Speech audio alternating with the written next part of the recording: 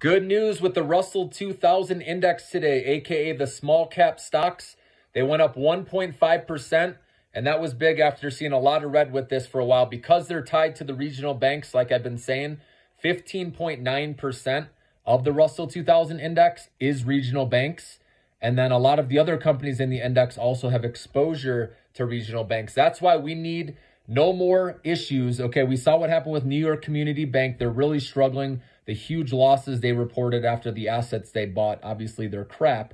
And if other companies start showing the same thing, other regional banks, and that's going to be a problem. So it's something we need to monitor over the next couple weeks. If no other banks show huge losses, then we could be in the clear for the Russell 2000 or the small caps to break out again. So right now, what we need to see on the charts, if you pull up the IWM index, that's the Russell 2000, right now it looks to be doing a W, which is a good start, but we need to see this clear $200 per share. It needs to close above that, okay?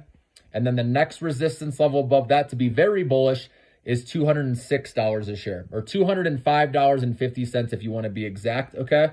So this would show strong, or again, bullishness, and that would allow me to put a lot more money into these small cap AI stocks. And by then we may be closer to an interest rate cut, but we know that got pushed back, right?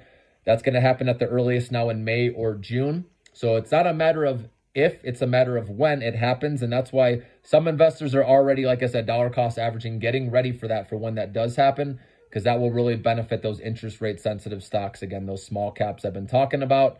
Also, what was interesting today is the small caps, the Russell 2000 rallied, even though the 10-year treasury went up and the US dollar went up.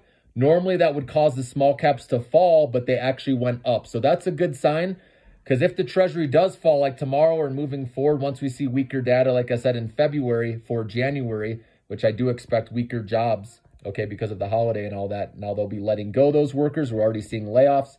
But like I said, if it does decide to go down the 10-year treasury, that's only going to lift these small caps more. So we'll see. This could be the start where it gets to the next level. But like I said, we need to monitor it. We need to make sure it clears those resistance levels. And I will keep you posted on when I start buying back in heavily into these AI small cap stocks.